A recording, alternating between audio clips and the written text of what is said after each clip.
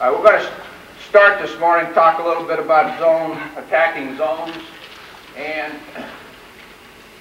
one of the things that I believe in is that if you analyze what a zone actually is and what they're trying to do with it, it's been my experience that I find that after the first pass, almost every zone, no matter what the original front of it looks like, they become the same.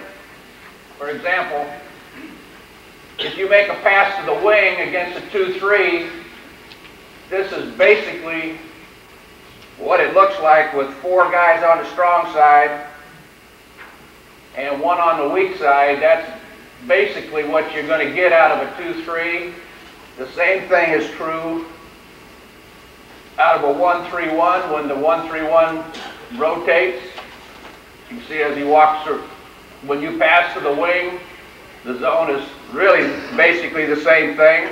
It's the same basic thing, I think, out of a 1-2-2. Did we put that on there, Robert, or didn't we? Yeah, here's a 1-2-2 or a 3-2. Once you make a pass to the wing, all 3 of these zones look alike. And I think if you recognize that, then it makes that pretty apparent of what you have to do to beat these zones. I think the first thing, once you recognize this, then it's important that you see that the toughest part in attacking a zone is getting a shot on the strong side, but where the zone is really vulnerable is on the weak side. So what you have to do is devise ways to initiate the offense on one side and then get the ball back to the weak side where you have a numerical advantage. So it doesn't really make any difference what kind of front they give you. It's always going to be the same, almost identical once you make your initial pass to the wing. What's next on there, Robert?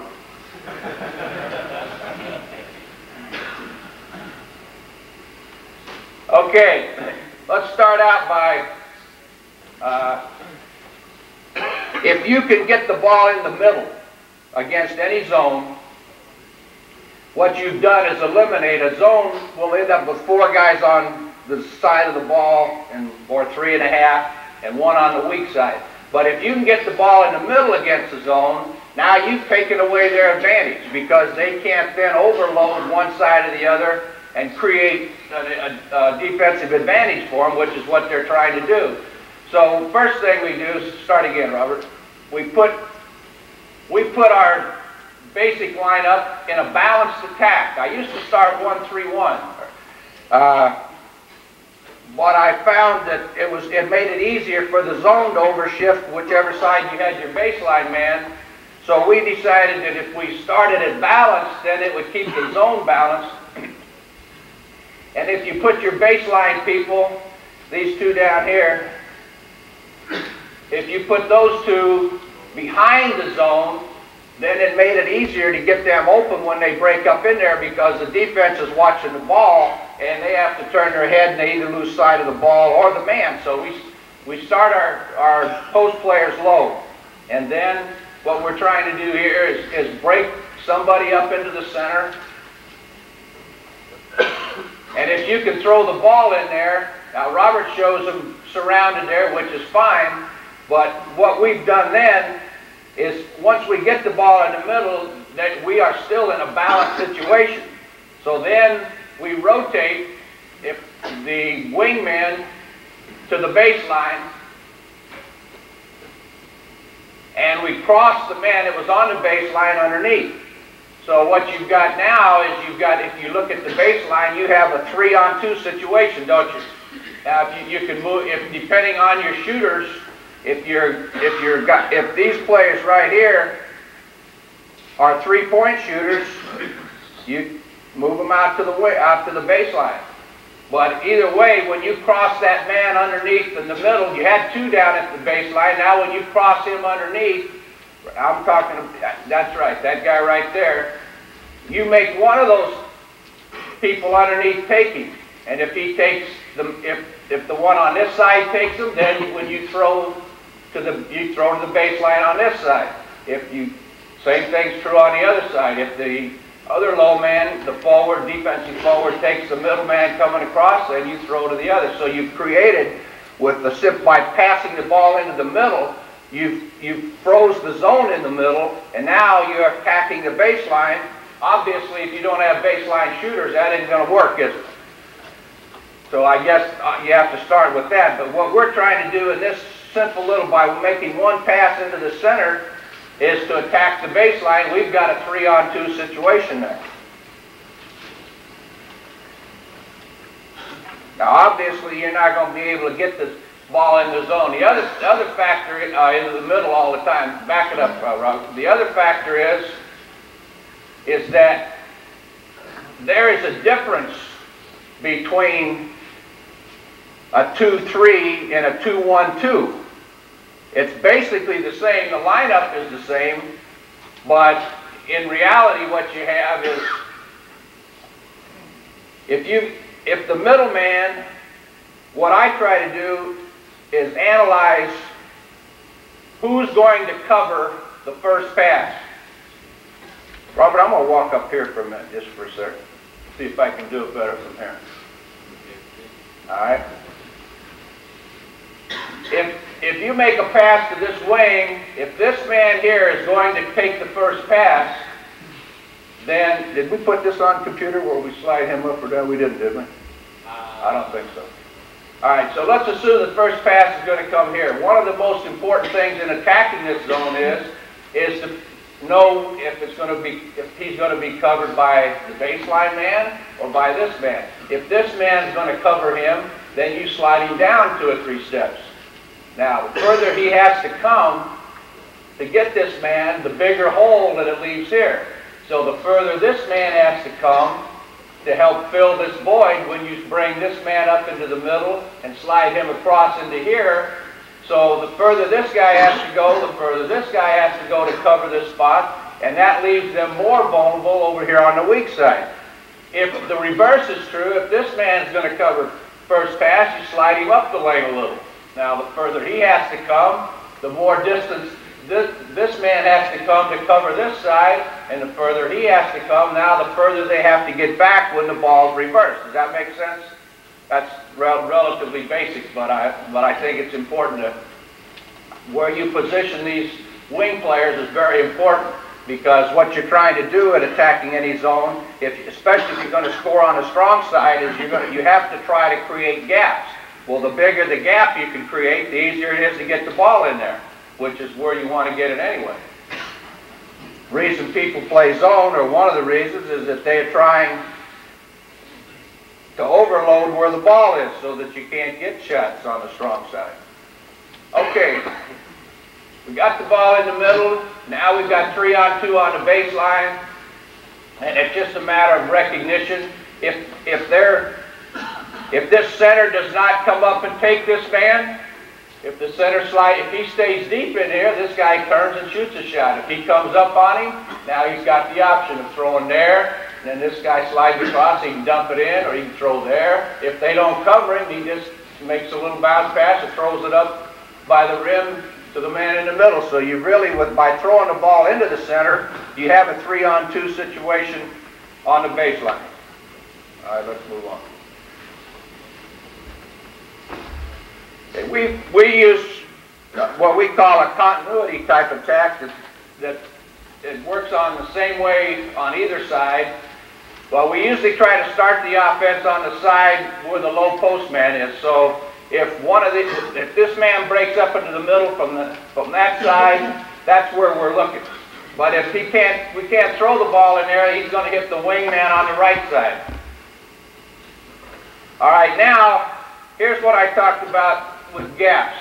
And this, the guard's covering the first pass. Okay, so when you take your center here and slide him into the gap, that forces this man to come, or it forces this man to come up to cover him. All right, so what we've done here is we break this guy out on the baseline, and if we can't throw it in here directly, then we'll hit the baseline man. Now, as we hit the baseline man, we're going to run this diagonal cut right through to the baseline. And the reason we're going to do that is 2 reasons. One, we want to occupy that center. If his center doesn't take him, we're going to drop the little bounce pass right down in there on the baseline to the cutter on the diagonal. But the further the center has to go over to cover this guy. Run him on down there, Robert. All right, see how big a gap we've got here? So you can then slide this guy down in here, or if you pass it in to him, you've got him going to the basket, and you can make that pass from the baseline man into the center coming down the lane. So what we've created here by running him to the baseline, that center has to take him, and that leaves a bigger gap in the middle, and that's where we're trying to attack. All right, let's assume now that we can't get the ball in there. That we're going to take our center, and we're going to pop him out here on the wing, and we're going to reverse the ball to him. Now this is the reason I like to use a center in that situation. Oh, good, a pointer. Somebody broke my car antenna. Okay, so as he goes down to the baseline and the ball's here, we can't get it into the middle, which sometimes you can right in here. Then he reverses the ball to the center, popping out. Now I like to use a center or a big man because it makes it easier for him to put the ball up high and make the overhead pass, because remember the first thing we talked about is that you got to figure ways to get the ball back to the weak side where you have a numerical advantage. All right, so as he reverses the ball to here, the zone is still on this side of the floor. Now whether this man's here or here or here, it doesn't really make any difference. There's still 4 on this side and 1 on the weak side. Now our guard, when he makes the entry pass to the wingman, before he cuts through, he hits the baseline, he throws the ball back here. So this is our forward here, this is our center, this is our other center or forward, it doesn't matter. All right, now what we're looking at here is throwing the ball. We take our guard and run him opposite. And the reason we do that is because we want to now get as many people on this weak side as we can.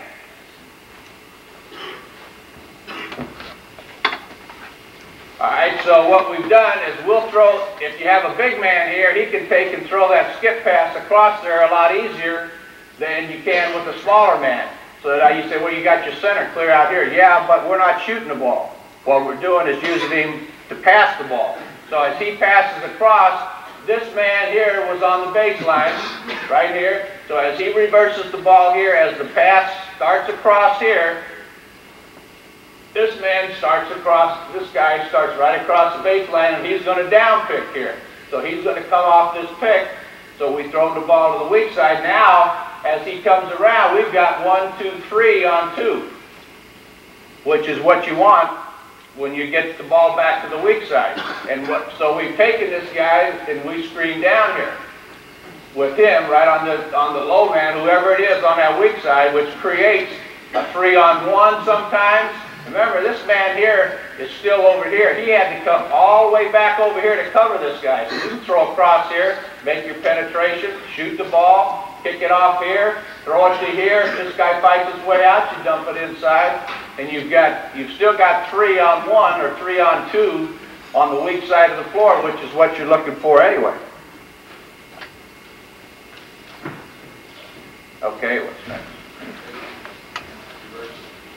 Okay, now let's assume, then the other thing is, once the ball's in the middle, this guy here, the reversal man that threw it here, he's diving right back through the center here. That's where he's coming. So in reality, once the ball gets to him, here comes our guard, goes back opposite the ball. The guard threw the ball to him here. Now he's going back opposite. If he can't get it, he'll throw it back out here. That's a quick moving zone. When I draw the offense beating the zone. When he draws it, he draws the zone catching the offense. He's tough on me. All right, so we get the ball back to the weak side and throw it here. Now you can throw the ball back across here, screen down here, bring him back across on the weak side. So either way, what we're trying to do is down pick on these baseline men, and you can run the same thing on both sides. Obviously, if you start it on your shooter's side, if this is your shooter, this wingman, when you initiate the offense, you're cutting him through. You're bringing your shooter around the pick. Now let's say, just for example, let's say this guy right here that set the screen. Move it back a little way, Robert. Let's say that this forward over here is a three-point shooter. Back further. All right, if this forward is a shooter, and you want to rotate him down here for the three-point shot, when you rotate and throw across here, and leave him out here, now when this man comes across, you can throw to this man as your three-point shooter. If this guy's quick enough to get out here and cover him, you got this guy coming back on the baseline, you dump it in that way. So it depends on what you're trying to exploit there. All right, go ahead. Yeah. Put that ball in the corner, that's going off the screen again. Put the ball in the corner here? No, the other corner. All right, put the ball in the other corner. All right, now there's two ways you can do this. Let's say, for example, let's say he's got the ball here now. Okay, where'd this guy come from, Robert? Who is that guy? Oh, he's the screener. Okay, he's my screener. Okay, that's fine. He down screen, he came off the screen, and he's got the ball in the corner. All right, now, you can actually do this. You can dribble up to here. Just dribble up a little bit, assuming this guy's got you and you're not open. And now, if he dribbles to here, this guy can pop out on the baseline. You can hit him, run your diagonal through just like you did on this side. This man can, or your guard here can go opposite. And then the man on this side who was out here, he down screens, and when the ball, this guy pops out, you throw across this way, and he comes around going the other way. So you can do it either way. If this man, you can do it like he's got it here on the weak side. When you make the pass, the guard goes opposite. And what we're trying to do there simply is get more men on the weak side of the floor, because that creates your numerical advantage where you need it, on the weak side. Is that clear enough? Or not? Is that all right? All right. All right, go ahead. Move on.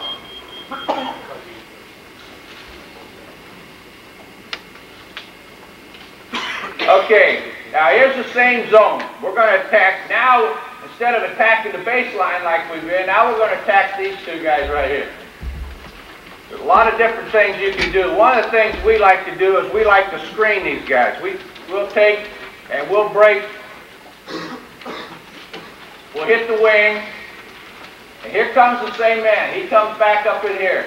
All right, now he's going to back pick right here on this guy, on this guard who rotated over. If you pop him up here in the middle and slide him here into the gap, and this guard gets around in front of him or half front him, just step behind him. Now when the guard goes opposite and you reverse the ball, this guy's got to take him. So what we've got here, as the ball comes across, we've got this center back picking the guard. So now we've got 2-on-1 on the weak side by back screening this guard. Now, you say, well, I wouldn't let my guard come that far over, okay? You leave your guard right there. When he breaks up into the middle, you throw the ball here, you just throw it into him there. If this guy takes him, you flash this guy across, go to the baseline, and you're right back where you were when you got the ball in the middle. But this is why we take the guard and go opposite. But here's the next part. If you throw the ball to the wing, right here, go ahead and throw. And this guy stays away so you don't get this numerical advantage on the weak side, you screen inside of it. And then you just step right in here. And as this man takes the ball, you throw right here. So we can screen either side of this guy. If he slides over, we screen behind and go opposite. If he stays weak side so we don't get that numerical advantage on the weak side, we'll screen inside of him, step the guard in, and drop it right here. Then, if this guy fights around, you just step him there, you throw the pass here. Somebody's got to come up and take him. That leaves this man open. This guy crosses underneath. So you still got 2 or 3-on-1 on the weak side of the floor. And you did it simply by eliminating one of their defensive players from getting to an area that he's supposed to cover. Now, if he can't get there, I mean, somebody else got to come a lot further to get there to take that same spot. So, in this instance, we're attacking the front, the two guards. The other thing, like we talked about earlier, go back to the start. If this guy is going to cover this first pass, slide him down here a little bit. Now he's got a lot further to come, which means there's a lot more area right here, which is where you're trying to get the ball anyway, right in here. This guy comes up, he's going to have to come up a long ways. If he comes up into here, you can roll this man down the middle, you can throw this pass here. Obviously, if he's in here, when he makes the pass to here, he's coming like this. So if this guy has to dive in here on him, he can make this pass to this forward. He can throw the pass up. If this center has to come up and help to take this guy, you throw it up to this guy right there. All right, let's go on.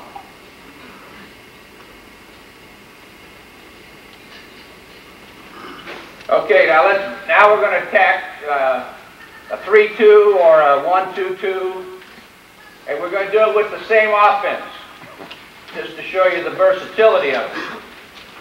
Here we're looking to get the ball into the middle. Anytime you can get the ball here to this man breaking up, which there's obviously in this zone, there's a big hole there in the center, you've got the same exact situation. When the pass comes into this man, and when he's moving towards the ball, you can throw it up to him. So it's not too hard to get over this guy. If he's moving, and you might throw it to him right here instead of here. It just depends on, he's going to slide right into the middle. Let's say you get the ball to him right here. All right. This man's going to cross. He's going to the baseline. He's going to the baseline. So what you have now is you've still got your same 3-on-2 down here. This guy turn, penetrate, he can shoot the ball, he can dump it into this man crossing, or he can hit either of the wingmen. So ideally, this is where you want that ball. All right, let's move on. All right, if you hit the wing, all right, now here's the zone again. It's shifted. They got 4 guys on the strong side, 1 on the weak side. Just very basic thing, like if you hit this man popping out on the baseline side, and now you run your diagonal. Now look, when you run him clear to the baseline there, did you see where the center has to come? Now this is the guy here that was over here. He had to come clear across here, and he has to get in front. If he just doesn't get in front, you throw it right in there on the post. You take him to the basket. If he covers that, see the big gap that leaves right here? So with your man that came up here, he slides right down into here. You can hit this guy right here a lot of times, or if you make the pass there, there's a wide open lane to make this pass. If you get it in on the low post, he can hit him breaking right down the middle. All right. Now if he doesn't get it, he pops out, throws it here. All right, guard goes opposite. We reverse the ball. This man came across underneath. He down screens here. He comes around the pick, and you now have your 3-on-1 or 3-on-2 on the weak side. So you're right back into where you were before. And you still have the option of getting the ball into the middle. You've got your continuity. You can reverse the ball. Go on through it, Robert. All right, he just went opposite. The center popped out. Now he throws here. Now he's going to down pick here. We already did that. I'm sorry. He's too quick. He already down picked and he came around. Robert's quicker than I am. He's younger too. Okay, what's next?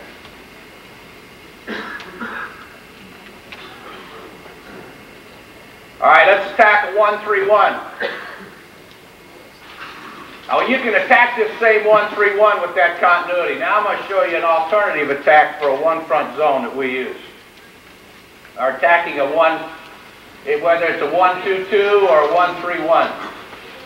As you can see, the way we've lined up the offensive players, we have 3 guys down here against 1. We've got 2 guards. And what we're trying to do here is that we're trying to create shots for my shooter. Now he can be here, and he can be outside the 3-point lane depending on his range. and what kind of a shooter he is, but that's where we put our shooter. And what we're going to try to do, in most 1-3-1s, this guy has baseline responsibility. All right, so what we're going to do is penetrate into here on the dribble. This guard's going opposite. And what we're going to try to do is make these two men commit to take us. Now this guy probably would be out just a little ways here, which forces this man, because the ball's right here, it forces him to stay out here. Okay? Now what we're trying to do here is to make the zone commit to this side. Now we'll step right here, back pick here, so we can then throw the ball back to this guard, and then to your shooter, or you can throw right from back here. And what I do here is use my big guard or a small forward, or even a big forward if he's a good ball handler, for two reasons. You throw this, you can make this pass with the back pick here. All right, run back a little bit, Robert. Back. Okay, you see, as long as he's here, if you move this guy out just a little ways, then you got a big hole in here. And it forces this man here to stay inside. All right, so he's real easy to back pick. So you make the penetration here and throw right to the shooter in the corner. All right, if this guy drops down here or drops back in here in this passage so you can't throw it, then you throw right here. Now, as he comes up to take this man, then you can throw to the corner either way. So you really, by making a penetration here with two guards, and the good part about this offense is that what we're doing is we're taking advantage of their spacing, and we really have no continuity here. There's nothing really, you can teach this offense in 10 minutes. All you've got to do is learn, is get them to look and see the open man. So, see this guy right here, if this guy plays outside the pick, this guy gets flashed. Now with him here, he's got to honor this man. So when the ball comes here, let's run it back just a little bit. So I'll go further. Okay, you see this guy here? If this man plays on the top side of him, he can flash right into here. If this man plays inside of him, he picks behind him, we throw over. So either way, we're working on that guy right there. All right, throw the ball. Now you can throw the ball all the way to the corner for the shot there. And then this guy slides back down, and you can dump it in here. If this guy comes across, you can reverse the ball, reverse it to here. And what you've done is you've created just an alignment without any movement that makes it really difficult for a one-guard front to cover. All right, go on through a little bit.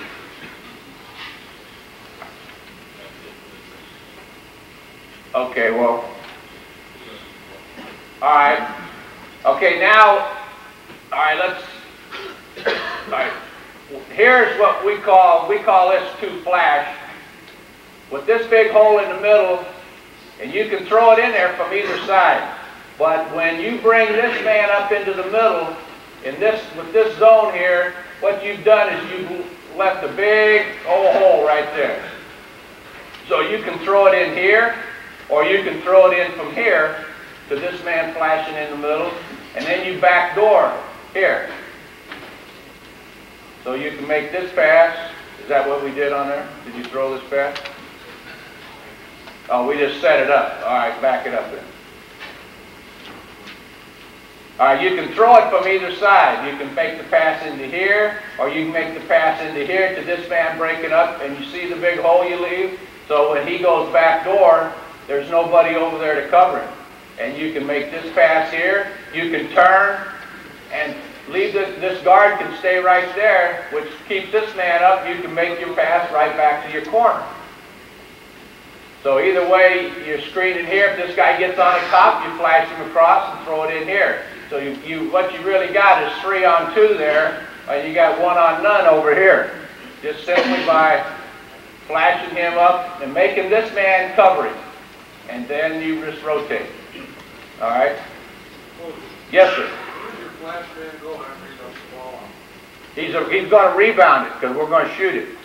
It's going up. I guarantee if you get the ball here or to your shooter over here, one of those, I mean, they've only got 2 guys down there. I mean, somebody's got to be open there. Okay, now, this is what we call our stack, and we use this. You can use it against a 1-2-2 or 1-3-1, or you can use it against a 2-3, and we show it here against a 2-3. And what we're trying to do here, as you can see by setting a double screen here, is we want to put the pressure on this guy right here. We're going to make him make a commitment, one place or another. If he stays where he is here, we're just going to screen him. We're going to make the penetration up into here to freeze these 2, make them guard us, and then we're going to throw the ball right to my shooter right there in the corner. Now, if he's a 3-point shooter, that's a big advantage. Now you say, well, they're not going to leave this guy down here inside the pick. When is this guy going to be inside this double screen? Usually if you bring the ball a little bit to this side, he'll always slide here. If he doesn't slide here, if he plays up on top, you throw it up, just flash this guy to the basket, throw it up to him right here. All right, we got the ball when we pass goes to the corner. All right, here he is on top. Run it back, okay? All right, now here's the 2Z. Now they've got this guy on top, okay? Now there's a number of things you can do. All right, you can back pick this guy right here, flash your center up for the low man up, and you can actually just pin him right there, and you can throw it here to here to here. You can throw it directly to here. And if he fights around this pick, you throw right to your shooter over here. So no matter which way they go, he breaks up, you hit him here, you throw the corner. And he screens here. If he stays on the top side, you just pin him right there and throw it here and dump it in. Or you can dump it right straight in from there. All right, go ahead. Now we got him up here on top side. And he's there so that he can't make this pass to your shooter over here. All right, now there's a number of things you can do here. Let's say, for example, that I break this man up in the middle. The top man. Who's going to cover him? It's going to be this guy. And as he comes up, you just flash right there and throw your pass up there. If this man covers him down here and it plays good, then you throw to your shooter again, over here in the corner. All right, now we run what we call flash baseline. What we're trying to do here is we've still got the same setup over there. Start back again so I can. All right, our pass now is going to go to this wing right here. And he's set down far enough when you're attacking the baseline that this guy has a hard time getting there. If we can make this man cover us, he's got to be in shooting range and deep.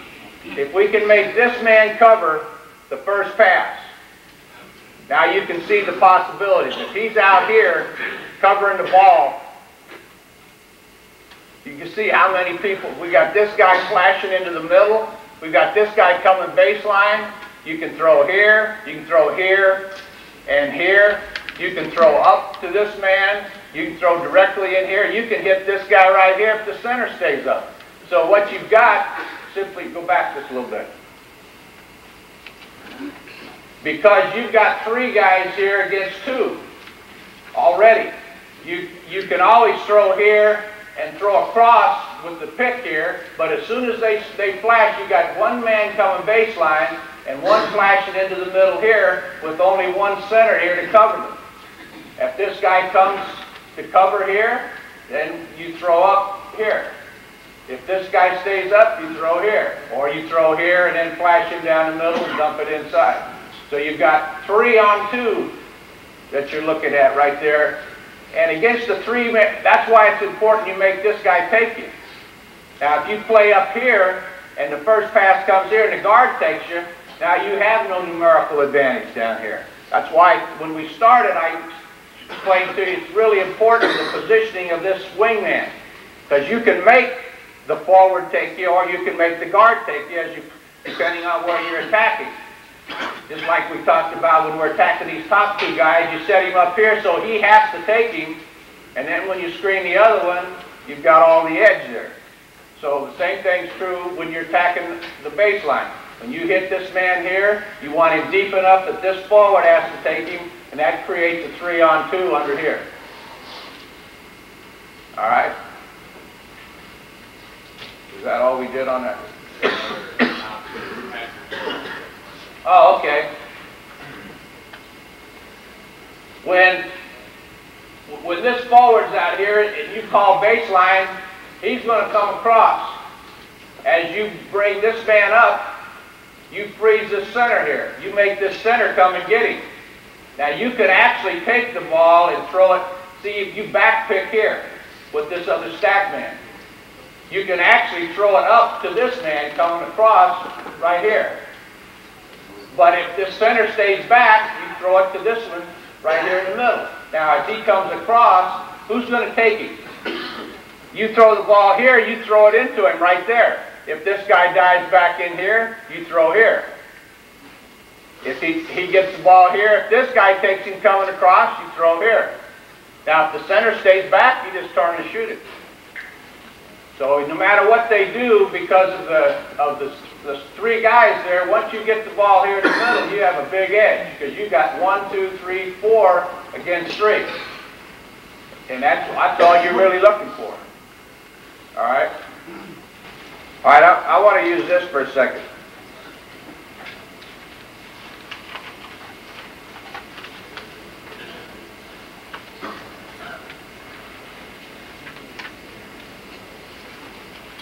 Okay, the same stack that we've got right here.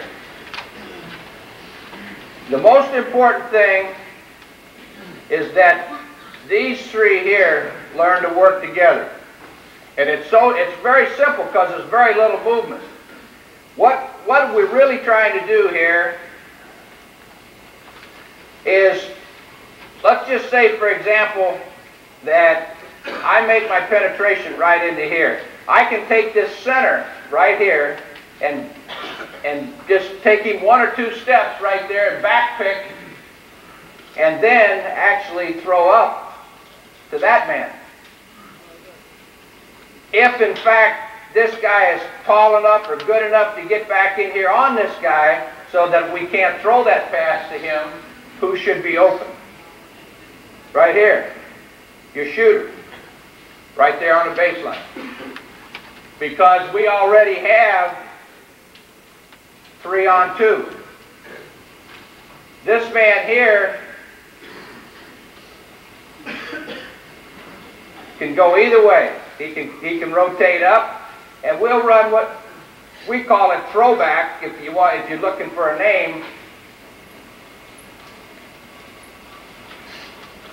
And anytime we need a quick basket, or we're looking for a 3-point shot, if you like 3-point shooting against that, you put your shooter right there, put your stack there. All right, we'll just take and break this man right up into the middle, up above the center man, and we'll throw this pass right here. And as he catches the pass, he turns this way. And now, if this center takes him, he can dump it right there. If the defense is back in here, he throw what we call throwback. He throws right back to the corner. So you can get an unmolested shot. Of course, you still have to make the shots, but I mean, I can make them every time on this board. I haven't missed one yet. I just wanted you to know that. So right there is what you're attacking. And you've got anytime you get it into the middle there, you freeze that zone, and then you're in great shape. A couple other things on the out of the stack that we haven't covered on the screen here.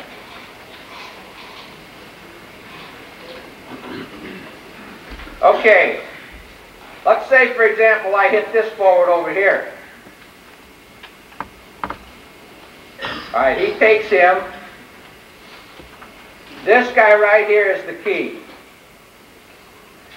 If he slides over and he slides down in here, we're going to back pick him. And then we'll throw across right there. And we'll just back pick here and throw all the way across. And we shoot the ball from right there.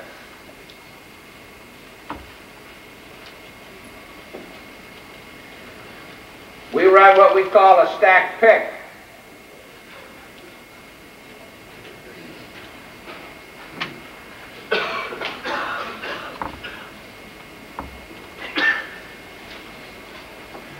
All right, well, we'll make the pass here. We'll slide him over to the ball side instead of opposite the ball. And as he throws it back out, we take this guy across and back pick there and slide this man right into the middle at the same time. Okay, now what does that do?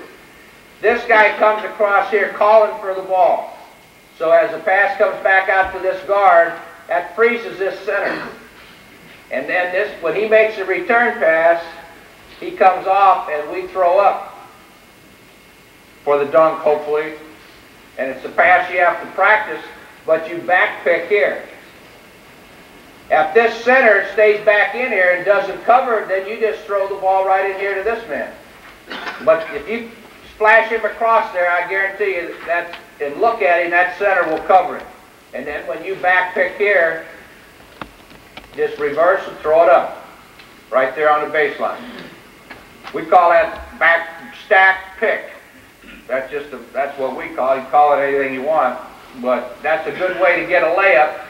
And we use this type of play, call play, like the throwback or the stack pick, whenever it's in a crucial situation, where you've been running continuity or you've been running your regular stack and you're looking, and it's a situation where you need a basket. You want a high percentage shot, and anytime you can get a layup against a zone or a dunk against a zone, it's really demoralizing to the opponent. And that's what we're looking for here.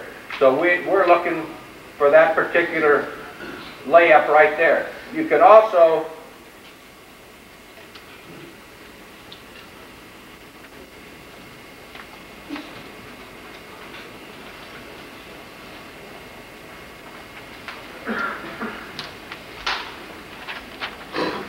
do the same thing on this other side.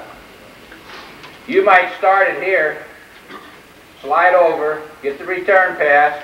As the return pass comes, you do this. You break your low man right up into the middle, which forces this center to take him, and you back pick this guy and bring him right there and throw up to him here.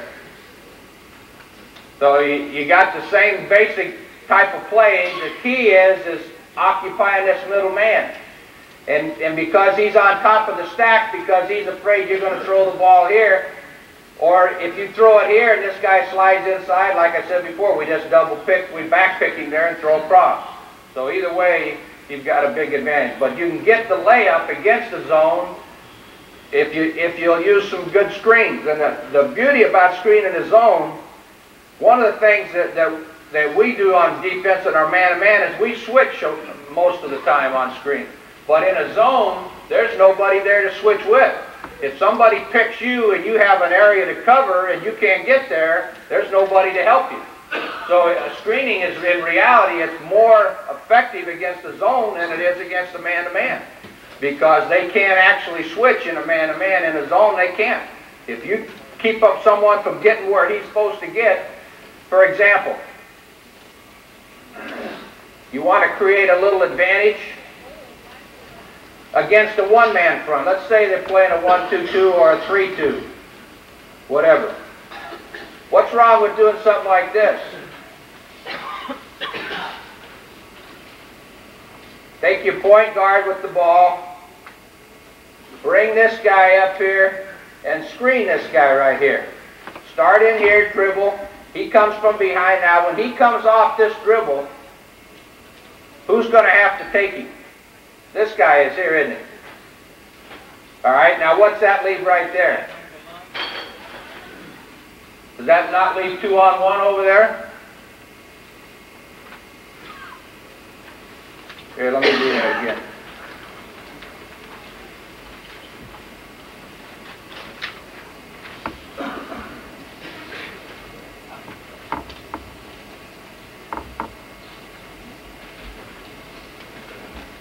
Okay, you start the dribble here, he comes up here, and he's going to back pick this guard. You reverse dribble off this pick right to there.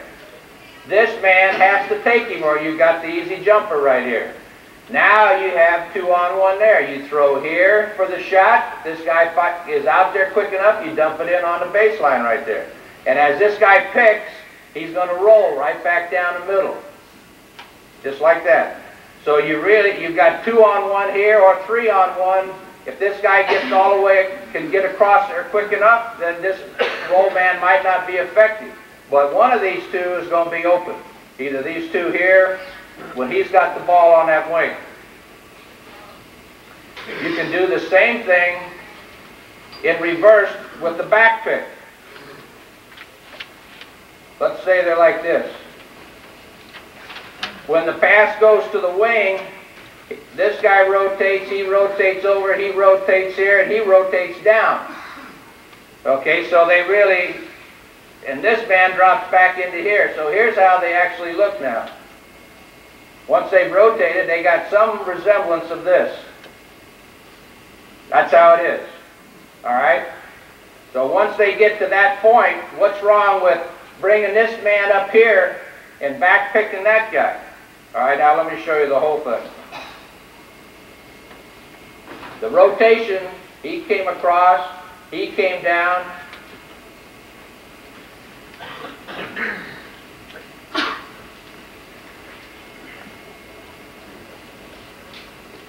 Sorry about that. All right, you pass to the wing, he rotates over, he's out, he's in here. So they're like this, and he has the backside. All right, so now when you bring this man up into the middle, as this guy rotates down in here to cover the center, you screen behind him. Now remember, this man up here has got this whole backside. So when you rotate your guard opposite, you have a man out here, and you throw back across, the man that's supposed to cover this guy out here is being back screened. Turn it. So you were sitting like this. This point guard dropped back in here, and you're back picking him. So you're going opposite now. This man dropped back into here. All right, so now when you throw back across to this guard, you have this man and this man both against this one right here. So you've got 2-on-1 by picking behind the same guy we just picked on the other side of. So either way, you can throw all the way to the corner and slide this guy in here, throw here if this guy gets out there quick enough. But the beauty is, with just a simple little pick, either in front or behind, you can keep this guard from getting where he has to go to cover and create a 2-on-1 or a 3-on-1 or a 3-on-2. And then it's just a matter of getting the ball in the basket, which is probably the hardest part anyway. Just a couple things about a press to start with. If in fact you don't believe in the press, let me say this to you. I think that there's a press that you can use, I don't care what kind of talent you've got. There are certain presses that can be designed to do different things and take advantage of certain types of personnel. If you're all slow, that might go off. I think it did. I think there's a press that you can use no matter what kind of personnel you have or no matter what type of game plan you have. I think it's important to understand that there is a press that can help your team win. I don't care what you do. If you want to play the fastest game that this basketball has ever seen, or if you want to slow the tempo down, there's a way to do it with the press. And you can take advantage of a lot of different situations.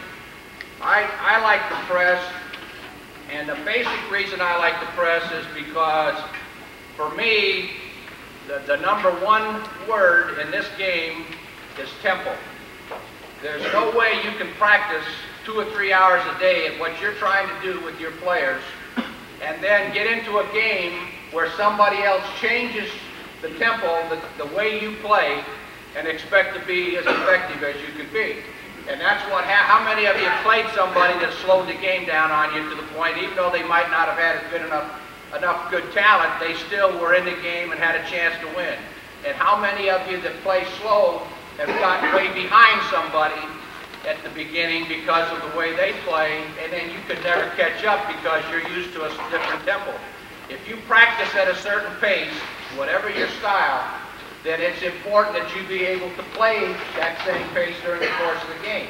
Now, how can you always dictate that? If you don't press, there's no way to dictate it. You cannot make the other team do something if you're only playing part-time. You can only hold the ball so long. But you can slow the game down with the press the same as you can speed it up. So there is a way to press. There is some advantages for you, no matter which way you want to go.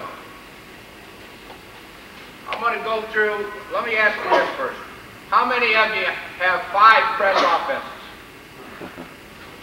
Offense against the press. No one has 5. Okay, how about 4? How about 3? How about 2? Now, here comes most of the hands. Now, most of the hands will say 1 with different options, right? Okay? All right, now, I want you to remember that because that's an important point. You see, if I'm a pressing team and I have 4 or 5 different ways to press and ways designed to take you away from what you want to do, for example,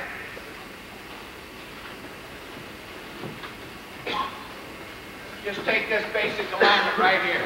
If you were attacking, if you're going this direction, going this way, and you're attacking this 2-2-1, where do you like to get the ball? Right here, don't you? And I don't blame you, because that's where you ought to try to get it. And if you can get it in there, what have you done to my press? You pretty well beat it, assuming you can make a decent pass, because once you put the ball here, that commits, we already bypassed 2 players, right? And so now, it makes somebody come in here to guard this guy or to take him, and you're really vulnerable back down here, aren't you? Once they get the ball here. So if I'm going to press with this kind of a press, the first thing I've got to do is keep the ball where? Out of here. All right? Now, there are a lot of different ways to do that, which I'll go through.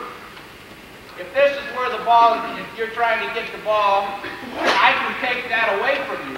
I can keep you from getting the ball in there. Now, you're going to have to do something else, aren't you? Okay, so with that in mind, here's what I'm going to go through. I'm going to go through some different ways with simple little changes that you can make your press do something real simple that will take away what the other team's trying to do in attacking you. And since I've got 4, 5, 6 different ways to do that, I'm going to, no matter what you do, I bet you I've got a way that I can make one little change and keep you from doing that. And that's the advantage of a pressing team. I can make a change in my press that will take away what you're trying to do with your press offense. All right, now let me show you. Let's go ahead, Robert. Let's start. Now this is what we call our 2. And in the 2, it's our 2-2-1 is what it basically is. And what we're trying to do is make you dribble the ball into these areas. The obvious reason, because you can't throw this way or this way. So any trap that we can create here gives the defense an advantage because you can't throw it backwards. So you've got to throw through 2 players, one here and one here. So anytime we can get you in these 2 areas, that's our primary trapping area. Now our secondary trapping areas, go ahead, Robert, is down here. So if you in fact throw the ball down the base sideline out of the trap, the same man that was here is going to he's going to come down and trap here, and our protector back here is going to come out and trap. So we're actually going to trap you here, we're going to trap you here, you're on this side, we're going to trap you here, we're going to trap you here. Now the primary objective here, obviously, is to steal the ball, but we're also trying to keep you out of your set-in offense. We're trying to make you play and do something different than what you would normally do in practice. Or not let you set up and dump the ball into your 7-footer or whatever kind of situation that you're trying to create in your set offense. We're trying to take that away from you. All right, move on. All right. Now you see this area, we call this the gap area. And when you get the ball to this spot right here, this is the way we're going to be. This is what we're looking for, to be in this situation right here. And what we're trying to do is this two-man who was up here on the press, as the ball comes down, the basic rule is when the ball gets in front of you, you get in front of the ball. It's just that simple. You cannot be behind the ball. You've got to be in front of it. So if we can make you dribble into this area and set our trap, then the two-man is in the gap, which we call the gap, physically here, but he's actually playing this pass. This pass here. Okay? The 5-man, as the 3-man comes up to set the trap, the 5-man is rotating, is cheating over here, the 4-man is cheating back down into here so that if you try to throw down the sideline, this 5-man has a chance to get it. If he doesn't get it, and the ball comes down into this trapping area, now he's coming out, 3's coming down. If he throws the ball down here, this 3-man's going to come down here, the 5-man's coming out here, and we're going to trap right here. Now, the 2-man now is, the 1-man now, the 2-man rotates back. He's got weak side and out here, and backside. He's going to take the high post area. The 1-man is coming down into this gap. Now this same gap that we just created here is now here. All right, 3 comes down, 5 comes here. 2's got high post and weak side. 4 is going to come across. So what we have is the 1-man now in this gap area. So if you try, he's physically here, but he's playing this return pass. And this is a state of mind that you have to create. You have to keep the ball out of here with your 1-man, but you have to have him thinking the steal on this pass. The same as you do with the 2-man here. He's physically here, but if there's nobody in this area, he can cheat a little bit. And so when the double team is set, if the 5-man covers out here, he has to then throw the ball out of this trap, and every time he's got to throw through a double team. Anytime we can get him in this spot, then we have the advantage. And if every time we come down the floor, or half the time, or 30% of the time we can create this, then we're going to get some steals. And all we want these two guys to do is to make this guy pick up the ball and to play with hands and to make him lob the ball or try to throw a bounce pass somewhere that takes longer to get there. Primarily lob. We didn't see these guys jump once he's picked up his dribble. And if he has to lob the ball somewhere, then we got a chance to go get it.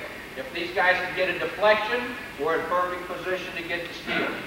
So you're physically in the gap, but you're playing here. When the trap's down here below, you're physically, the 1-man's in the gap, but he's actually playing this return pass here. And 2's got this side, the top and the weak side, and 4's got the low post. And we got the double team down here. So those are our trapping areas in the regular 2 press. All right? You show the rotation of 1 and 2 after the pass down. Okay, 1 is right here. Run it back, Robert. 1 is here. He slides here. He slides here. High post and weak side. 4 comes across. 5 is here. 3 comes down here. So we got 3 and 5 in the double team. These 2 right here. 2 has high post and weak side. 1 is physically here, but playing this return pass out here. All right? All right, go ahead.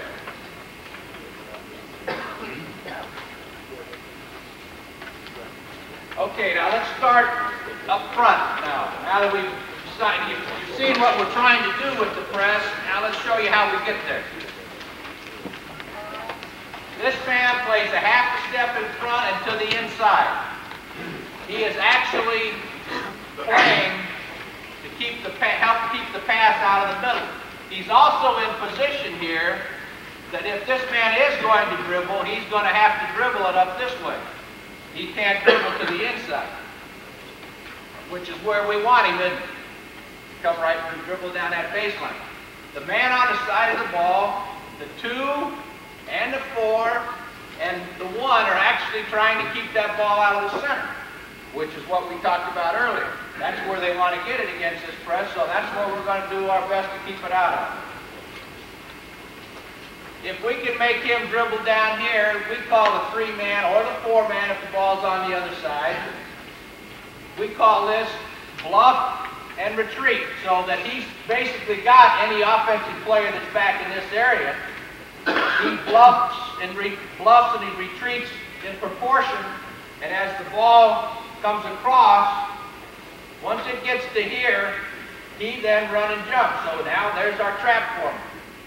And the 2 slid down in here. The 4-man who was here, he has backside. This 5-man, he's going to try to anticipate this pass here. He's going to try to stop the dribbler, get his hands up, jump, make this guy throw a lob pass so this guy has a chance to get it. Now, if you're using this kind of a trap, what does that tell you about your 5-man? It doesn't matter if he's 5'1". You can play a guard there. You can play a postman there, a point. It doesn't make any difference. Obviously, the better anticipator he is and the quicker he is, the better chance you have of getting steal. But he doesn't necessarily have to be a big man. And if you're trying to set these traps, then you don't really care what size this guy is, because he's not really, in essence, protecting that basket anyway. Now, let me back it up just a little bit. I'll back it all the way up to the beginning of the press. Okay, now, you know that we're trying to make you dribble across that 10-second line so we can trap you right there, don't you? I mean, you've seen us play, you scouted us, you know what this press is trying to do. So, if I can, I'm just assuming for sake of argument here that I can, by dipping this man and putting this guy in here, I can keep the ball out of the middle. Okay, now what are your alternatives? Is to reverse the ball or try to throw long. Okay? Now let's assume that the ball comes in here. Go ahead. All right, start it up the sideline. All right, here he comes. Now stop it right there. All right, now let's assume he throws the pass right here and reverses the ball. Yeah, Okay, we have a reversal.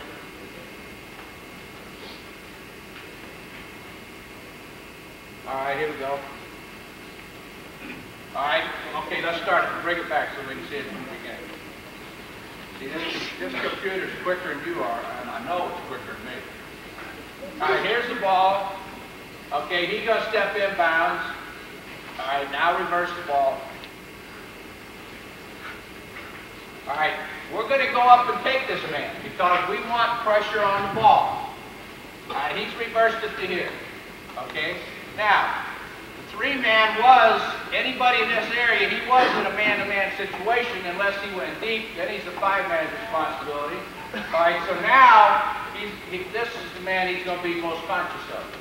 All right, so we threw the ball here, now he reverses it back across. All right, so now here, this man drops back into the middle. Now, what has happened now? We've eaten up 2 or 3 seconds on the clock, haven't we? So now they've got probably 7 seconds to do the same thing they had 10 seconds. So in reality, the reversal didn't hurt us, did it? If anything, it helps us. Because now what we're doing, we've created more pressure because they have less time, and they've yet to advance the ball anywhere that will hurt us or beat our press. And they're certainly not any closer to the 10-second line than they were when we started. So we've actually gained a big advantage by keeping the ball out of the middle, by the fact that you know that you're going to get into that trapping situation, so you're going to reverse the ball. All right, so now this man is a half a step in front and playing pass into the middle. The 3-man keeps it out of here. The 1 drops back into here. So we're right back where we started. All right, what do we have next? All right, now say that he tries to take the ball down the other sideline. Stop it right there. Now, obviously, if he stops it here and reverses the ball to here, my one man is going to pick this ball up. He's going to take the ball and try to force him to bring it this way. The three man is also in this position. He's up in here when the ball is back here. He's not this deep. My five man is really right here still. And the three man is really right here. And one's right here. All right, so now if he takes it across, we're in exactly the same position we were, camps. All right, here's the trap setting. The one man is in the gap, but he's physically here, and he's playing this pass. Five man playing the pass down the sideline. The three man rotates back. He's got the weak side. So he's physically in the gap playing this pass.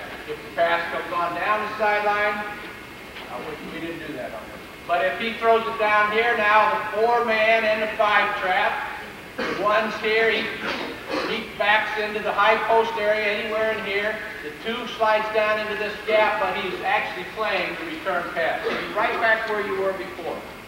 Okay, let's go on to the next one. Now, for sake of argument, I'm going to assume that I could not keep the ball out of the middle. That you were doing an excellent job getting the ball into your big man in the middle, flashing in there and turning and kicking it out and beating us down the floor. Let's say I take and move this four man into the middle. Now move my five man up. Now the three and the five now are man-to-man play. Okay. On the inbounds, anybody down here, they're going to take man-to-man. The four man's going to stay between your middle man and the ball. All right, so we're right back. We made one little change in our press. We rotate him there and him here. All right, now bring the ball inbound. All right, now we've already got a man here to keep this ball out of the middle, don't we? So that's no longer a concern of this man here. What he does now is rotate over and plays head up on this dribbler right here. Right in this spot. Bring him over here, Robert. Robert can't bring him over there. He can't get there. But anyway, that's what we're doing here. Now we rotate him to this spot right here. Okay, now what we're doing is we're going to put pressure on this ball. If he wants to dribble it, that's fine, but we're going to try to force him back to the middle now. But let's assume that he's really good with the ball and he brings it up the sideline. Okay? Now the one's still in this spot, watch him. As he comes across, once he crosses this 10-second line, this guy's job is now to get over here in front of him. Make him pick up the dribble, and the four man comes from behind and trap. Before we rotated this man up, didn't we? It's now we take the guy that's on the ball, stop the dribbler here or step in front of him, and as this guy stops and reverses here, the four comes out of the middle and the two takes the middle. So now what we've done is very simple. We've got you in the same position we had you before. Only we come from behind out of the middle of the trap rather than come up facing you in the trap. So we've got you back in the same spot we had you before. Two-man got the gap, but he's playing this pass. He's already down here denying this ball down the sideline. If a team has a good three-point shooter and you're pressing and they like to throw it down the sidelines and shoot this shot, it's a good press to use against them because you've got this guy that throws deep down here in a man-on-man situation, don't you? Right from the get-go. So you don't have to worry about you take that shot away from him. But you're also in position to get your same trap. Now we're going to try to force this man to the middle. Fine, so if he wants to dribble the ball into the center here, that's fine. We'll sag this guy here. We'll double team him right here. If he wants to dribble to the middle, if he comes up the side, then we're going to do the same thing as we did. We'll cut him off, come from behind. If he goes in the middle, we'll double team right here. Now we've got this pass. Now he's going to have to either throw backwards or throw through somebody in this double team. And we've got man all man situation here, the 2-1-2, the deep men or man-to-man. If there's nobody there, you push up. So we will trap you here or here, either one. But by doing this, what we've done is we've taken away your offensive weapon. How many of you have an offensive press, a press offense that does not throw the ball in the middle? You got, I don't see any hands. There might be some where you don't, where you rotate, play on the side. But let's assume that that's the case. If you just attack on the perimeter, up the side, what are we trying to get you to do? Bring it up the side. So if your press offense doesn't throw it in the middle, you're doing exactly what we want you to do anyway, because we want to put you in a trapping situation. If in fact you do try to get it in here, and I take that away from you, which is what I've done, now you have to have a different kind of press offense. You better be able to do something else. All right, let's go on to the next one. What do you do with when the ball's done reversed? All right, here's the reversal. And then you use the back screen and skip past that. You come up and use back screen on number 1 there. With who? Great. Okay, if it's this guy over here, the 3-man has the man-to-man. If he back picks and he goes across, he just switches. See, that's the beauty of having 2 guys back. You see what I'm saying? See, whoever's over in this place is the 3-man's anyway. So if he comes up here and back picks 1, and this guy goes and you try to throw over, my 3-man just automatically switches. The 1's already got the guy comes up here and back picks, he's already there. He just waits right here, and when you try to throw over, he's there. How would you cover then the guy releasing off the screen on 1? The screen's in there. Where, you hear? Yeah. And then you've got the 4-man covering the middle. That middle man goes off the sideline, the guy that's screened on 1 releases right up to the middle of that gap. You're getting that. Throw it in here? Right. And you can run for it, clear it out. Your guy has to, the 4-man has to put it back in the middle. All right, this guy goes where? He goes where? Here? Yeah. All right, then my 5-man's got 2 over here. And he just, 4-man's right in here. I mean, we like you to do that. I mean, all I can say to you is that that's what you have to make certain adjustments in your attack. Anybody, I can draw up here things that, that you think will work, but it all comes down to execution. I don't know if you remember this, some of you might, some of you older guys.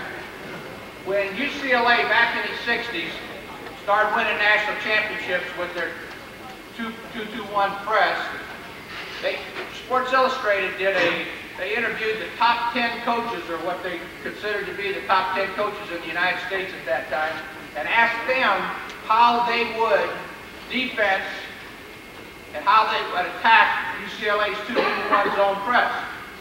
And they had, I mean, the whole Sports Illustrated was full of page after page of what these guys would do against the press. Obviously, none of them worked. They worked to a point, but that's the beauty of being a full-time pressing team. Because now, as soon as I press all the time, I learn to make adjustments. And the more accustomed I become to pressing, the more visual and the better ability to anticipate that I have. So if you talk about that, this man, if he back picks here, he's coming here, and the 3-man just stays here. If they try to throw it, he's going to get it. Now, this man here, when the ball's over there, he's going to slide down in here, and you're going to have a tough pass through here. That 4-man, if he goes here, my 5-man might be back in here. He doesn't have to chase this guy. He just stays between him and the ball. I mean, you're going to have a hard time passing into the middle against this press. I don't care what you do. And that's our objective, is to keep it out of the middle. So as we bring it down the sideline, if you do that, you bring it down this sideline, the 2's going to cut you off, the 4's coming from behind, the 1's diving down in here, 3's coming. I mean, that's how we rotate. It's just like a defensive backfield. Obviously, you can design ways to beat this in certain situations, but as soon as you do that, that's why I asked you, how many press offenses do you have? Because if you make a change that's beating this, then I'll go to something else. And that's the advantage you have if you're a pressing team, is you have the ability, because you practice every day, to change your press. Okay? All right, let's go. What do we got next?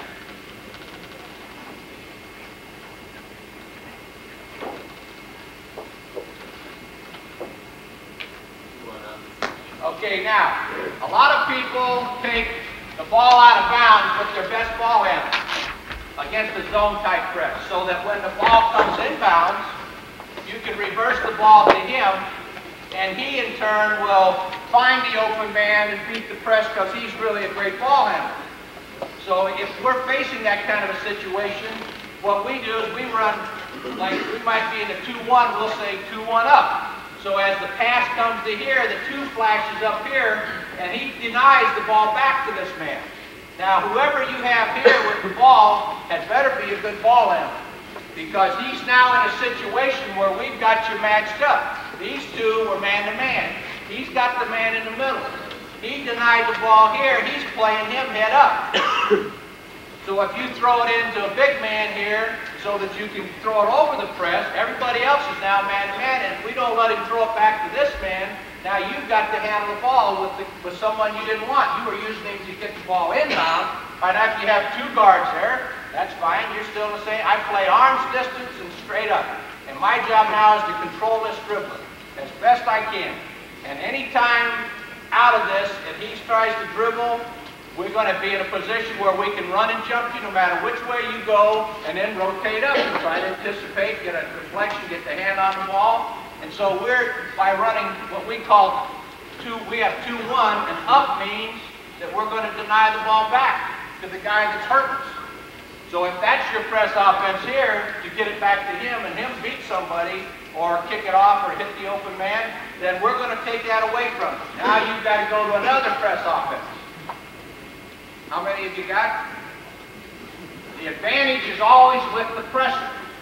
Unless, once you design something that'll beat it, then we have the ability to make a change, because it's something we practice full time. It's our primary defense. That's what we do. All right, let's go ahead. Well, all right, now, yeah, question? Just right back there. If you have someone deep behind 3, Yeah. okay, don't you have to move 3 back like for your retreat?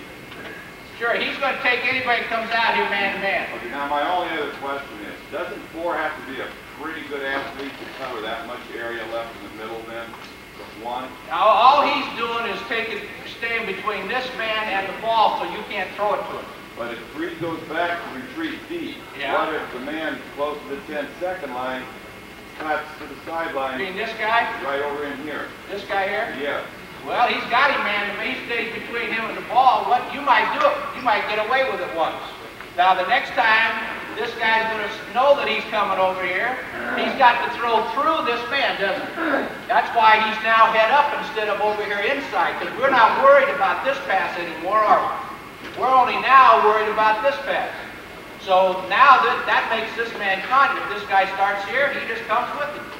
Now, you might get away with it once, but once you've done it once, see, we have the ability to adjust. He's got this guy, and all we have to do is say, go with him. If you haven't done it, you've probably done it in practice that way many times anyway. But this man has got to throw the ball through, or lob it over, or throw a bounce pass. And this guy right here, all he has to do is go with it. Now we've got the best of both worlds. If you're quick enough and you dribble into here, we'll run and jump you here. 5-man will rotate up, he might rotate back, or he might rotate in the middle, depending on where your other players are. So it's a matter of recognition and repetition. In practice, you set up drills to cover these situations, just like you do in any other thing you do. You break down your press, and we work some days with just the 2 and the 1.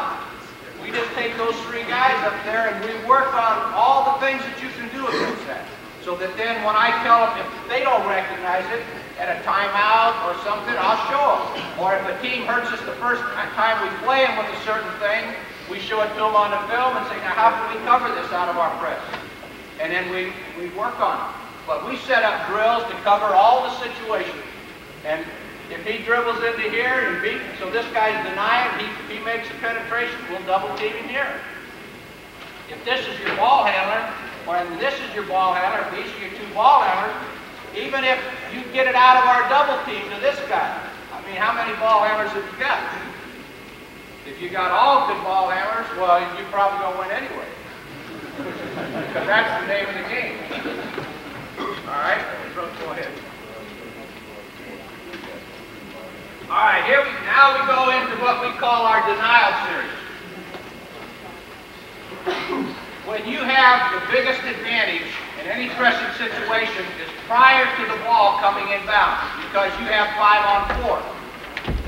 So if you can create an advantage to yourself in the denial, let's say we take this one man and deny up here. Now this is, we call 2D here. So if they have two guys up, we might just go 2D. So we got the 1 and a 2 man. 3 and 4 now play in a man-to-man situation. Well, we've got a protector here, so anybody runs out, we're looking for the long pass. But we've got you, because you have 2 up here, no matter where you put them, I'll show you the different situations and how we cover. But our plan here is to deny the inbounds pass and make you throw a lob pass over, because what are we really trying to do? We're trying to get a steal, obviously, but if anytime we go to denial, we're trying to make you do what? Run. We're trying to speed the game up, because if I let you bring the ball in, reverse it here, throw it over here, and as our zone rotates, you reverse it here, reverse it here, reverse it here, reverse it here. How long does it take you to get it across? So assume you get it across successfully. 7, 8, 9 seconds a lot of time. So in reality, what was I really doing with my press? I'm slow by not letting you throw it in the middle, and by trapping you when you come across, I'm making the game slow, aren't I? I'm slowing the tempo down. If it takes you 8 to 9 seconds or so to get it across the 10-second line because you reversed it, I kept it out of the middle, you didn't want to come into the trap, so you were very cautious and you just reversed the ball, you eventually get it across. You take every possession and you add 4 or 5 seconds to it. At the end of the game, you didn't play a 32-minute game, did you? You played about a 20-minute game or less. So if you don't have as much ability as someone, and you think that you're not going to beat them for 32 minutes or 40 or whatever game you play, if you can't do that, then it's to your advantage, isn't it? To press them, to make them take 8 or 9 seconds to get it across, another 4 or 5 to set it up, and then reality, what happens is, you only have to play that team for 15 or 20 minutes instead of 32. Because you've done an excellent job of doing what? Controlling tempo. There's nothing in this game more important. You cannot practice for 3 hours at a pace, come into a game, have somebody take that tempo away from you, whatever it is, and expect to win.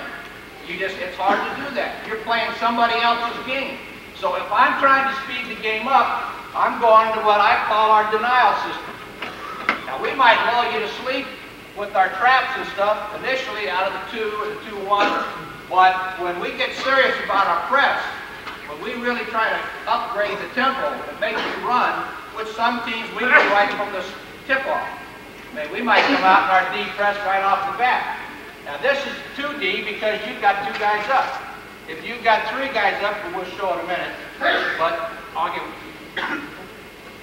no, not you. Okay, well, let me go into this while you've got it on here. Most people against man-to-man inbounds denial do something like this.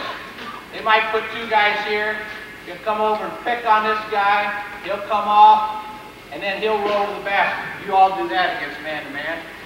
Some people put them like this, line them up a different way. Some go to the next one just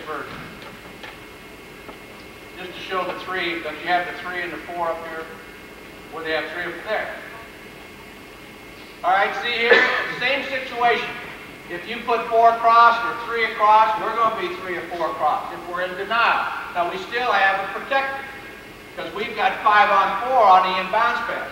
So what we're trying to do here is you say, well, we can throw over.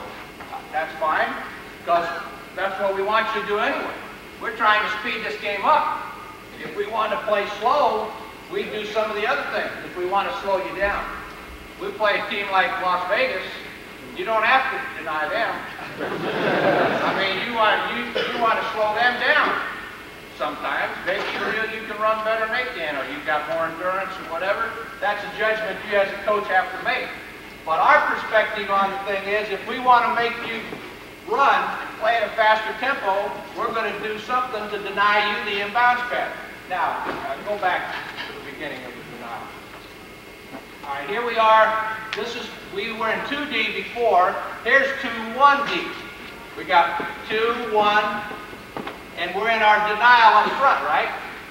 Okay, now in this thing, what we're trying to do here, no matter what you're doing here, we're trying to keep the ball out of these two guys' hand. There's 3. 3 and 5 are in man-to-man situation. If your man's over here, he's over here in denial. If he's over here in denial.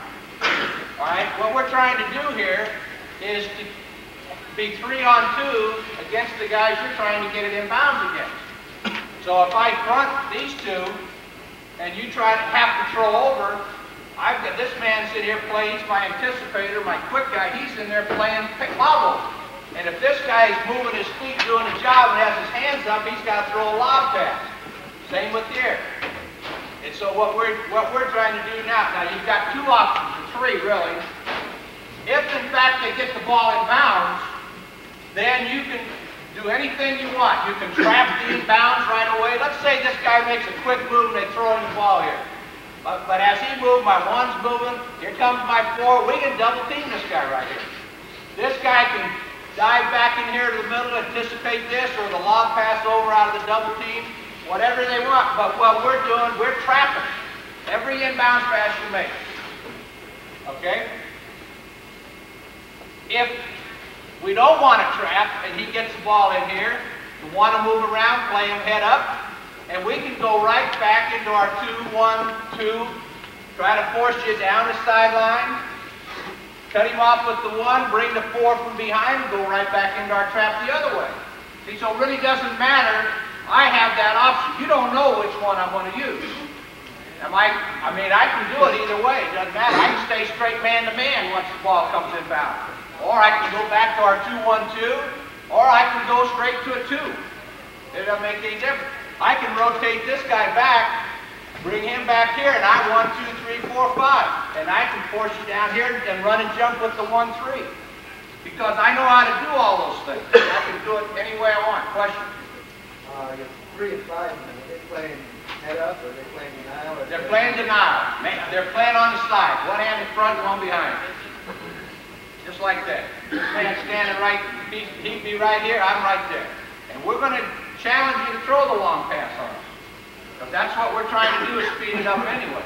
But the beauty of it is, if you have the advantage initially, if it does come in, you can stay man-to-man.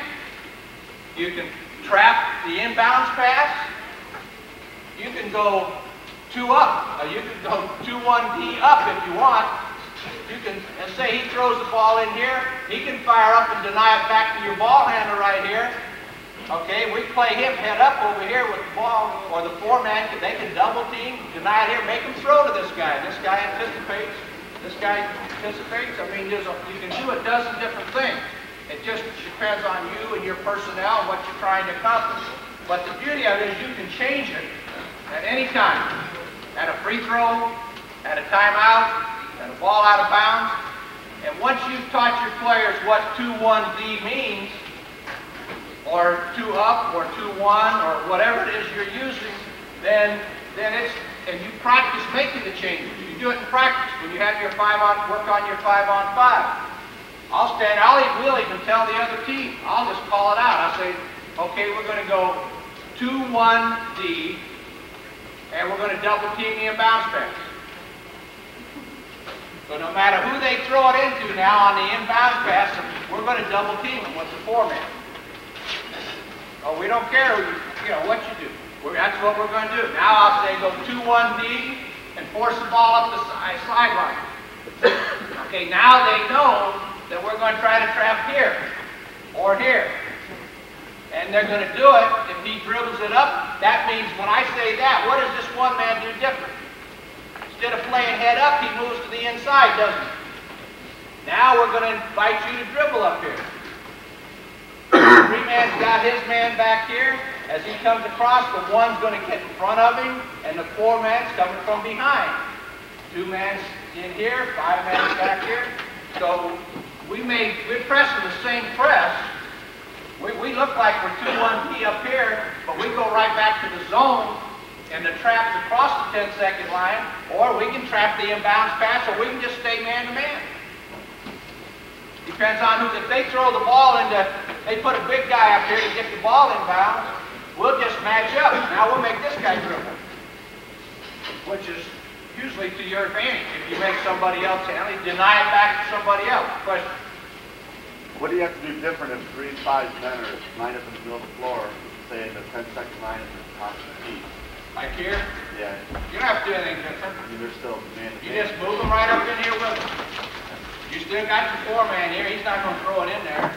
I mean, you don't do anything different. All right, let's go. Let me cover one more. Remember this situation where he picks here?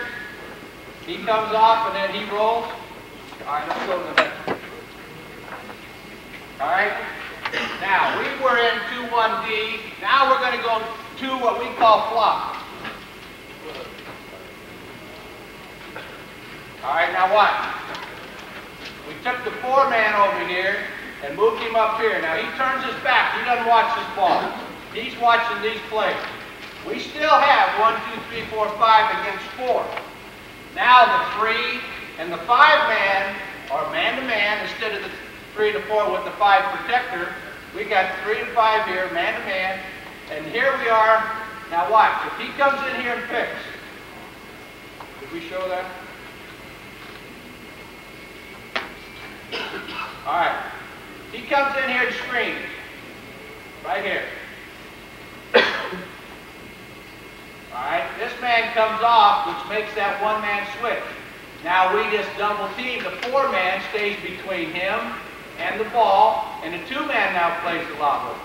So we still, if this is your ball handler, and we're trying to keep him out from handling the ball, we're going to double team him.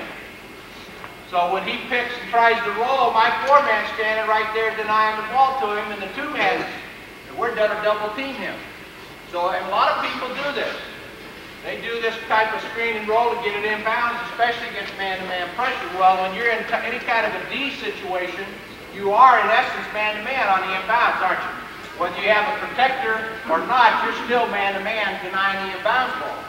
So once it comes, so this, if you're having a problem keeping the screen and roll stuff from hurting you, you just move him up, or maybe you move this guy up, move your 5-man here, depends on your personnel. And now we're going to double team the guy they're trying to get it to. And if he wants to throw over, he's watching this guy. This guy's sitting back here, he's trying to anticipate. If he's clear down here, that's a different situation. You just have to make this guy alert. But we practice every day what we call recovery, where we'll put them in every situation conceivable, throw the ball over to somebody running out. And then we practice covering down, telling the back people who to take with the point, and we work on recovery drills every day. Because the real secret in being a good pressing team is not so much what you're doing, but the fact that you can do it without getting burned at the other end. If every time you press, they get the ball through it and beat you at the other end, and obviously your press isn't good enough to use it. So the secret is not just being a pressing team, but being good enough at what you're doing that you can make the other team make changes. And in turn, be able to recover to the point where you don't give up something at the other end. And depending on what they're doing to attack you. So what you want is a series of presses where you make a little change, like this one. Because they were hurting us on the pick and roll, we take the force, now we call it flop. 2D, we're in 2D, and we flop him up, move the 5-man up. Now we're going to double team the guy you're trying to get it to. So now we can make you throw it to somebody else. Well, in practice, you didn't have to do that. You got it into that guy on the screen and roll. But now I take that away from him. And that's what we try to do in our press. No matter what you're doing, we've already got a way that we practice that takes away what you're doing. Now we're going to make you change. And if you have to change more than once, chances are your kids aren't going to know what to do. Because you're going to have to take timeouts. We're going to get it. See, this game is played in spurts. beauty of basketball is it only takes one good spurt in order to, let me tell you something that I believe in. It's human to error. And pressure causes errors. Example, if you're in a typing class, you type 40, 50 words a minute, you're typing off page 7. You're typing like crazy, you're doing good. Now your teacher says to you, now we're going to have a test on page 7. Okay? So now you get 1 minute to see how many words you can type. Now, tell me what the result's going to be. You're going to go faster, aren't you? And you're going to make more mistakes. Coach Wooden always used to say, be quick, but don't hurry. Because when we get you to hurry, you're going to make a lot more mistakes than you are at your own pace. And that's our objective, is to make you hurry. You're playing in a $100 automatic press golf match. You're on the 3rd hole, you got a 3-foot putt. Routine. Straight in putt, you knock it in the hole. Now you got the same putt on 6, same putt on 11, and you come down to 17 or 18. And now instead of $100 on the match, you're playing for $1,100. Is that same 3-foot putt easier or harder? You got it. It's harder. It's a lot tougher to do that same thing and do it well. Because why? Because as the match went along, the pressure increased in accordance with the amount of money. Well, the same thing's true in basketball. As the game comes closer to the end, every mistake gets accentuated, doesn't it? You make 7 turnovers in the first half, but you make 1 turnover at the end of the game and you get beat. What does everybody say? You threw that ball away and we got beat because you made a turnover. Well, they made 7 in the first half. Nobody talks about those, do they? It's not what happens early, it's what happens at the end. So what we're trying to do as coaches is to put enough pressure on the other team so that by the end of the game, the pressure is built. It increases. You saw that golf match that they were playing last week? Where, what was the first prize that Kite won? $450,000. Now, you talk about pressure. Now, it isn't near as much pressure as Lee Trevino would say. Real pressure is playing a $5 Nassau with only $1 in your pocket. And there's something to be said for that. But the point I'm trying to make is really very simple. The idea, by being able to make changes in your press, what you do is you keep constant pressure on them. Whatever they do, you take it away. That's your job as a coach. It's the same, can be the same thing in your set-in defense. If they're hurting you in a man-to-man, you try a zone or a matchup, or you try to do something else, don't you? You do the same thing with the press. You don't abandon the press because they burn you a time or two. What you do is you use your head and you practice on whatever you need to do to take something away, whatever they're doing, you change your press. Now, how can you do that? The only way you can do it is through practice. You can't go into a game and say, okay, guys, here's what we're going to do. We're going to change our press. Now, if you haven't practiced it, you can forget it. Because even if you practice it, sometimes they screw it up, don't they? Because that's game slippage. That's what pressure does to you.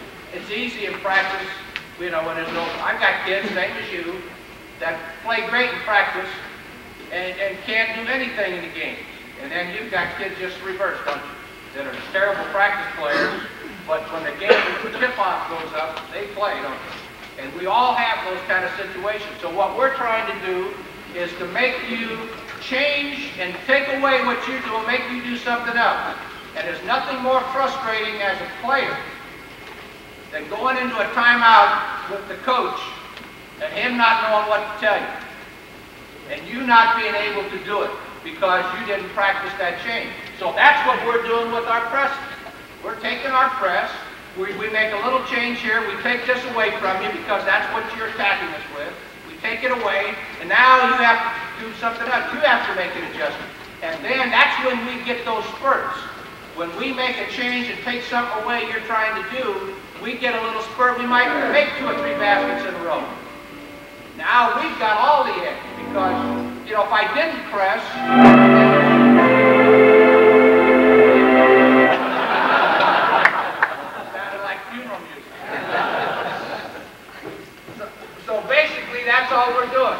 is that we have practiced the changes. We make you take away from you what you're trying to do so that you now have to make the adjustments. And if you, the better you make them and the smarter your kids are, the better trained they are. Obviously, if they're good enough and you've got 4 or 5 different changes you can make, and that's why I asked you that question initially.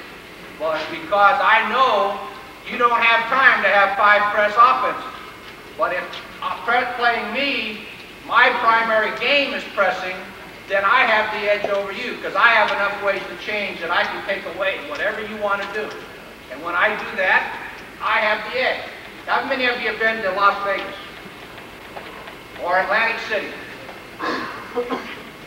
How do you think they build those big, beautiful places? With a little bitty edge. Little bitty edge. You can go into and play on a crap table where the odds are less than 1% in the house's favor. And they still build those big casinos, don't they? Why and how? It's real simple. Because you make a lot of mistakes. Their edge isn't that big if everybody went in there and played perfect, is it? They'd have a tough time supporting those places. But the reality of it is, it doesn't happen that way. Why do you think they have those pretty girls running around with nothing on, feeding you that alcohol? So that you lose a little bit here and you make a lot more mistakes and you're a lot more risque. I mean, that's how they build those places, is to force you to make mistakes. Now, you don't have to break, but you still have to play perfect to be within that 1%. All those big, beautiful chandeliers they got in there got to be paid for somehow. And it was with the same principle. A little bitty edge. So going into every game, that's what you're looking for.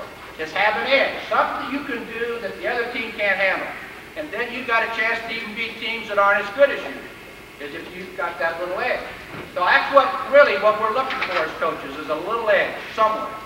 I like to use big guards because most people use a point guard.